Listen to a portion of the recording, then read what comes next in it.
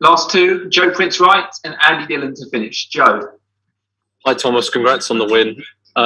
You talked about Lukaku, and obviously everyone talks about his goals, but his link-up play to bring in Kai and Mason, is that perhaps the most exciting thing for you about his arrival? Well, I think his profile gives something that we did not have so much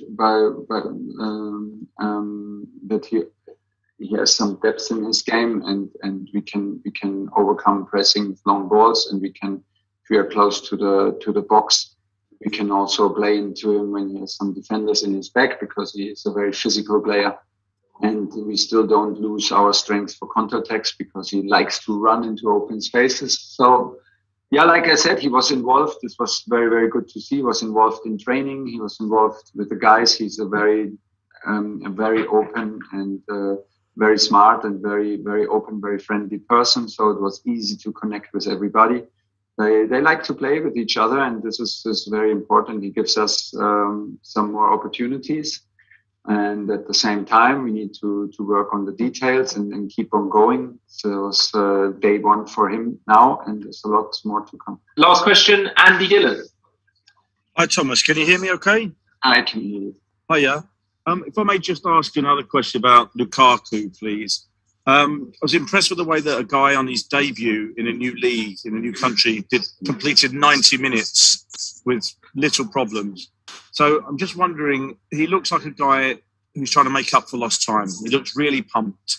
How important is that going to be as a weapon? How big a weapon will that be for you this season? And you said you want to build a team to be feared. Is he a player that should be feared by the opposition?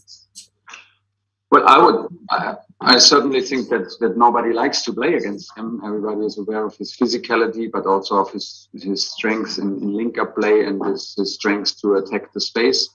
So he gives another dimension to our game. But now it's our job also not to lose our strength. That means the work rate, the team effort, the intensity against the ball. So we have to bring everything together. And I think that it's not only about the qualities and the skills from Romelu. It's the package that made it so promising for us. It's the age, it's the experience. It's that he's a Chelsea fan, and he was always a Chelsea fan, and his dream was to make it at this club. So this is what we feel from day one from him, and he has this personality, and he grew in his personality in his clubs where he played. He played for big clubs. He scored for big clubs. And he has this genuine trust in himself. And like I said, I hope that it takes pressure off our young guys' shoulders. And now it's the first game played, and we have a lot more to do. And it has only just begun. So it's not the time now for too much praise, and it's not the time for too much celebration. We need to keep on going. And